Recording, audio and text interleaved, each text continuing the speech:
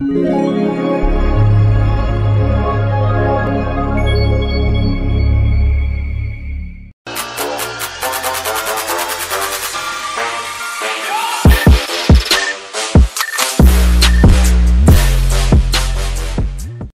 everyone, and welcome to Servant Kids Online. It's been a pretty great month so far. We've been learning about how creative God is and how He created us to also be creative too.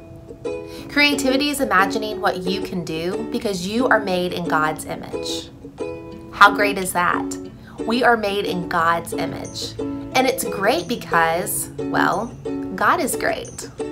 Who remembers our memory verse for this month?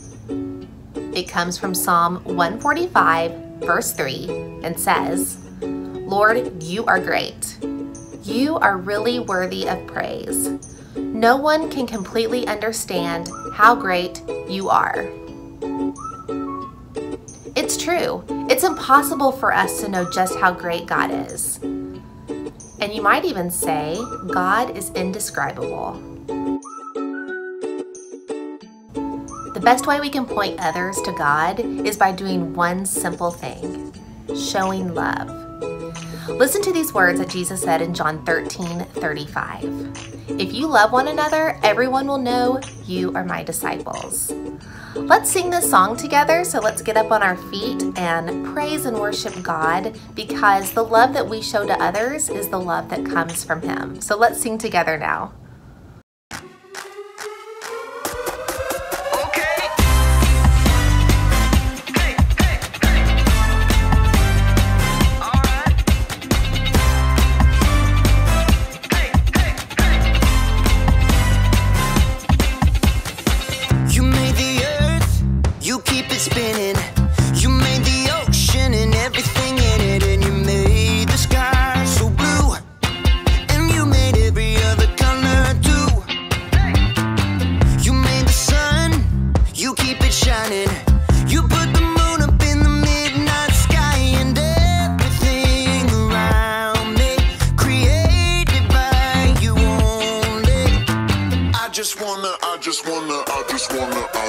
I just wanna thank you 'cause everything you made is so beautiful.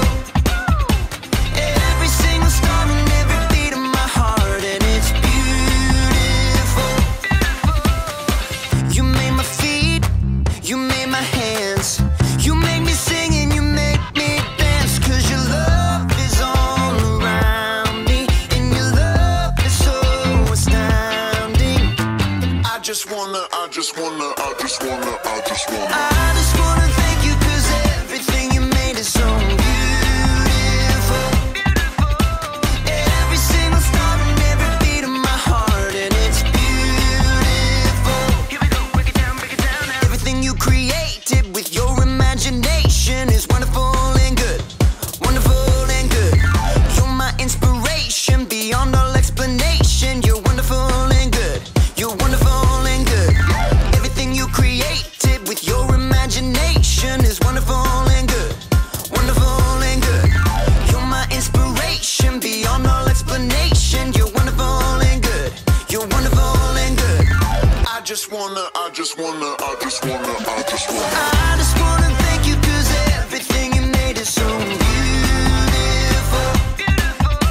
Every single star and every beat of my heart, and it's beautiful.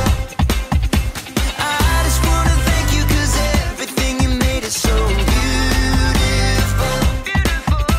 Every single star and every beat of my heart, and it's beautiful.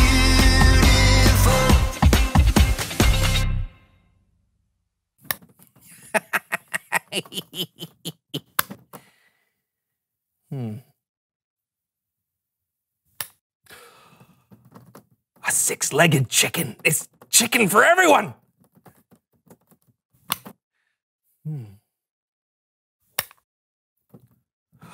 Sheep that can shear themselves.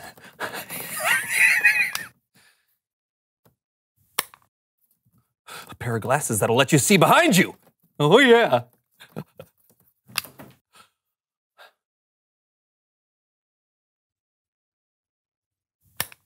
Beef jerky made out of chicken? novels.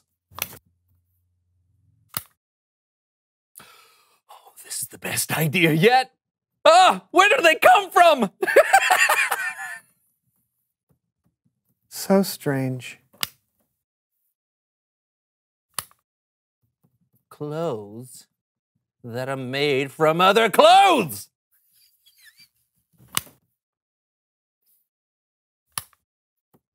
Pat Sajak scented deodorant.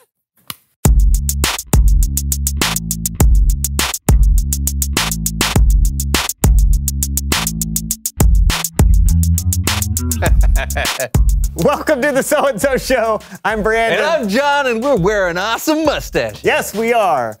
Why? Because we're chefs, and every self-respecting chef has a mustache. Gordon Ramsay doesn't have a mustache. Okay, that's one. Bobby Flay, Emeril, Martha Stewart. doesn't have a Subpar mustache. chefs. They're like the most famous chefs in the world. Below par. Okay, who are the above par chefs then with mustaches? Chef Louis. The guy from The Little Mermaid? That doesn't count. Okay, what about Chef Remy from Ratatouille? Oh, no. Those are whiskers, plus he's a rat and a cartoon. Doesn't count. Aha! What about the greatest chef in history, Chef Boyardee? He was a genius. Okay, you got me there. We're dressed like this because we are making an old family recipe today. Snickerdoodle soup surprise? Not your family's recipe.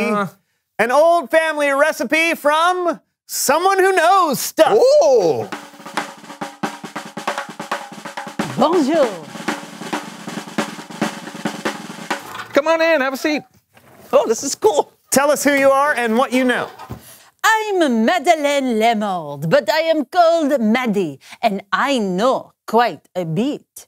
I know every winner of the Tour de France for the last 2 decades. I know how to put together a Bugatti racing engine. But I am most known for what I can cook. Great, you're a cook. Quoi? No. I am a chef. And by the way, I do not have a mustache. It suits you. Merci. So, what are you going to cook for us today? Le poisson! Les poissons. Les poissons. Oh, I love les poissons. Oh, me too. But no. We are making a 250-year-old recipe passed down in my family for generations. Ooh, sounds mysterious. What's the recipe for? French fries. You know, I heard that French fries actually originated from the country of Belgium. Oh, so they're really Belgian fries. Yeah. No, they are French fries. Yeah, but if you look on the internet... They are French fries. Okay. Some people like to peel the potatoes. My family's recipe leaves the skin on. Now we cut them. All right, where do we...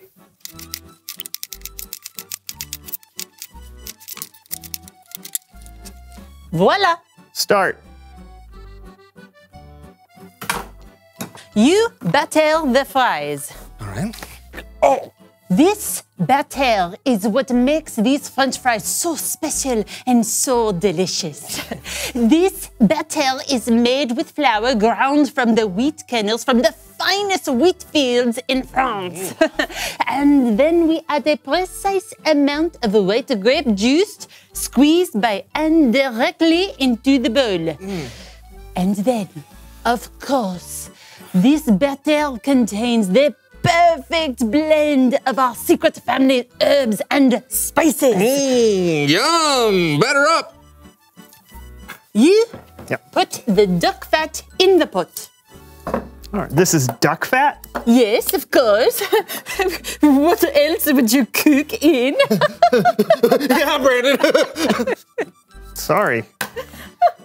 So, Chef Maddie, is there like a recipe or something in a cookbook or on the internet that in case anyone wants to try this The at home? internet? A cookbook? Quoi?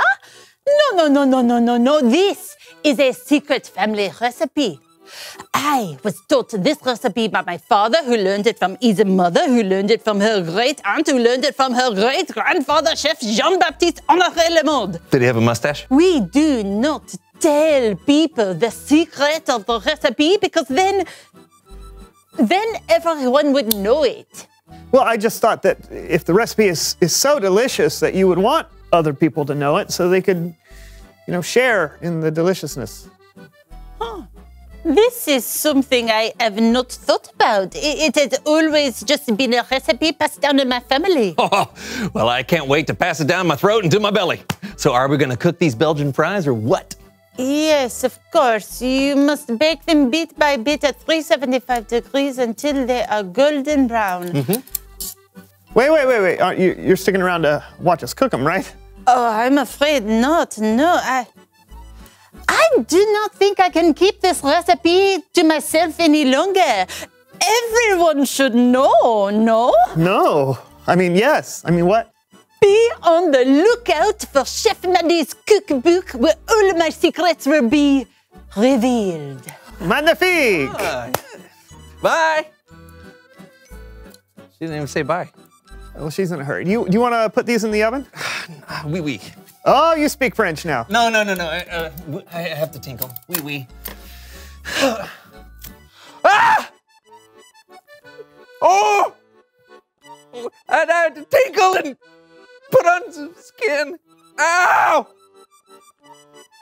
It's Bible story time with Kellen.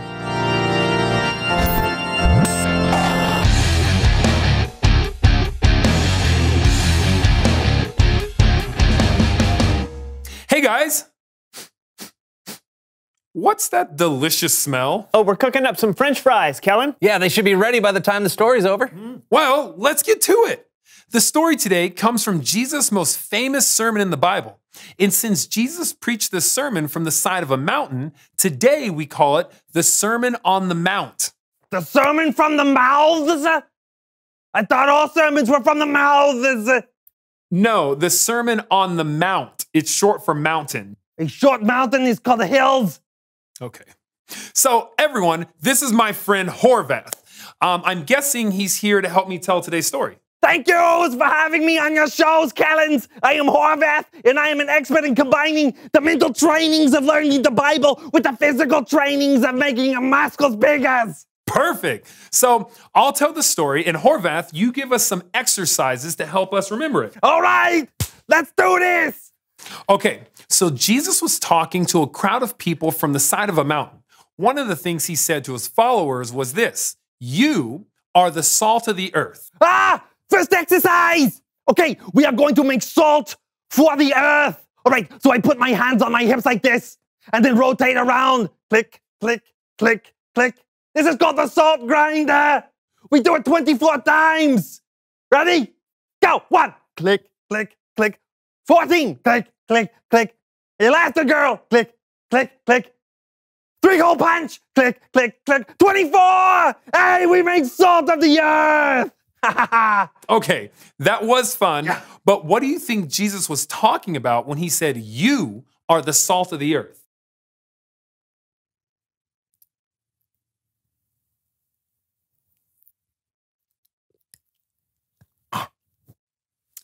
Yeah, so when Jesus said, you are the salt of the earth, I'm pretty sure he wasn't saying we actually taste like salt. But salt is used to make food taste better, and salt is used to keep certain foods fresh. So maybe if we're the salt of the earth, Jesus was saying that we have the opportunity to make the world better somehow. You see?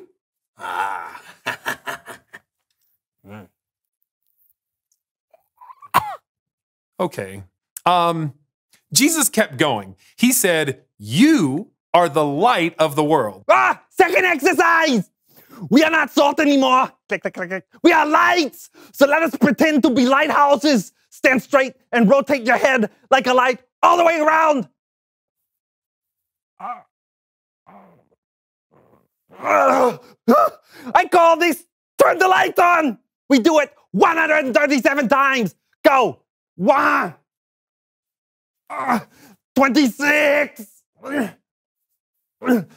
Grape nuts.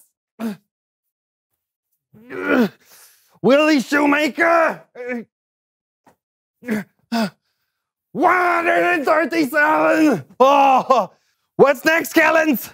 Right. So first Jesus called people who followed him salt, and then he said we were light. Well, what do you think that means? Oh, no, don't do that again. No. Here, maybe this will help. Jesus said, you are the light of the world. People don't light a lamp and put it under a bowl, right? Right! Right. Instead, they put it on its stand. Then it gives light to everyone in the house. In the same way, let your light shine so others can see it. Then they'll see the good things you do, and they'll bring glory to your Father who is in heaven. I think I understand. You do? No. That's okay. It can be confusing sometimes. Jesus was saying that if you are someone who trusts and follows him, you should live in such a way that brings light into what can sometimes be a dark world. You should be looking for creative ways to do things and creative ways to love others. And when we do that, it will point others to God. All right. Let's do this. 7th exercise. I call this one ladders to heaven. So we can point people to God's. Okay, so we raise our hands and legs at the same times, just like we are climbing the ladders to heaven. And then when we reach the top, we point like this. Huh? Okay, we climb 45 of the ladder rungs. Go. 1, 6, 45. Now point to God because he is the most important. I think I need to take the elevator. Good idea. Bye, Horvath. Going down.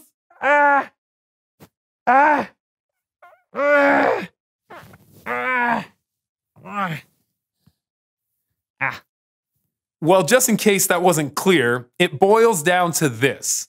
You have the light inside of you, and it's up to you to decide how to use it. You can keep it to yourself, or you can let it shine. Back to you guys. Thanks, Kellen. Hey, what are some ways we can shine our lights?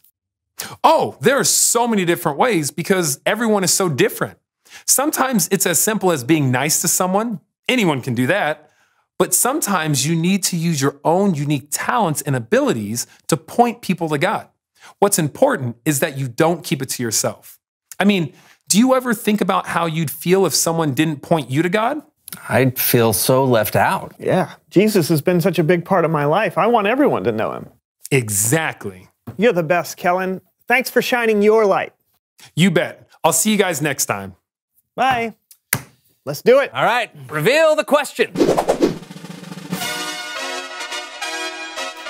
Who first told you about God's story? What a great question, because those were people who shone their light to us. For me, it was a guy named Brett in my senior class at high school. Oh, cool. For me, it was my grandmother. Oh, cool. For me, it was my mom when she took me to Sunday school for the first time. Awesome. Are the fries ready yet? Oh. Ooh. Yeah. All right. Oh, yum.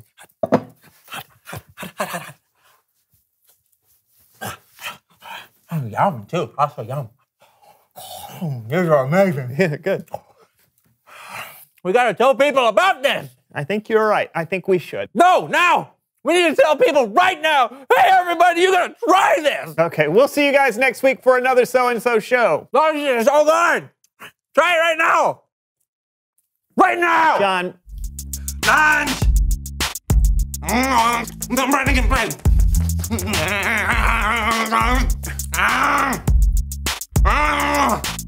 I'll be running. You do a spin. All of them.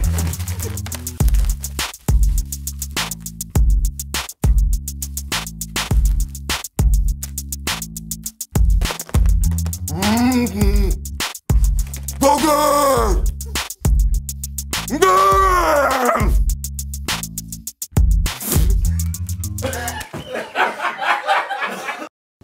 As you dig into your day, think about this question. Who first told you about God's story? Who was the salt and the light for you?